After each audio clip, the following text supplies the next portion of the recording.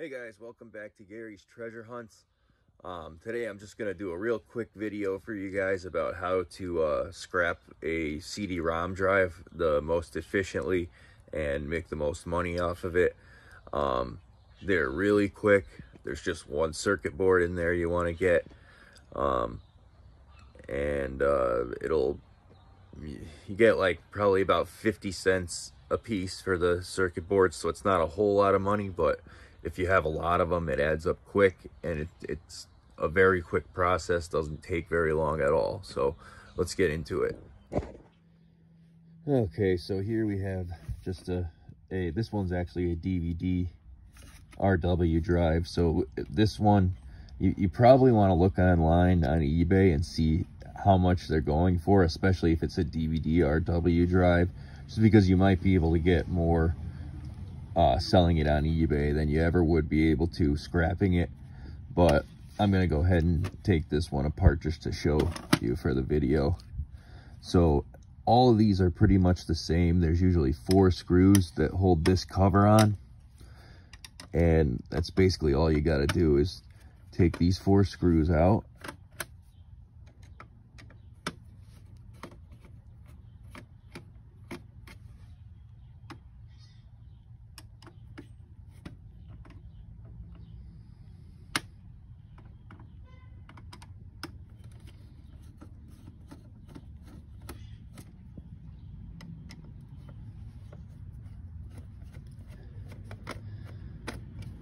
Okay,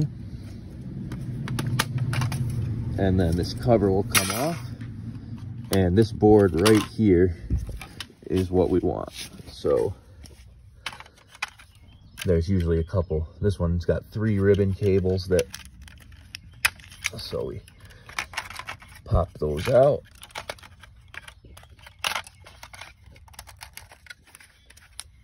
And that's it.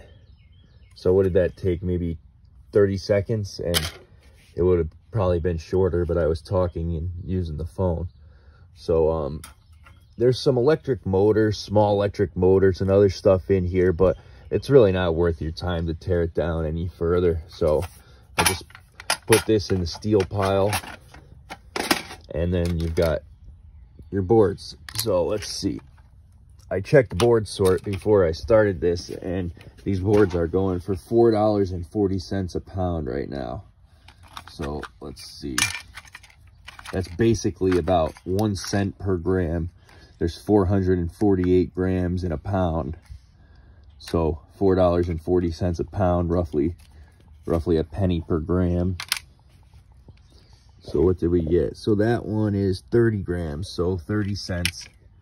So it took me 30 seconds and we got 30 cents. Like I said, it doesn't sound like a lot, but if you got a bunch of them, they add up quick.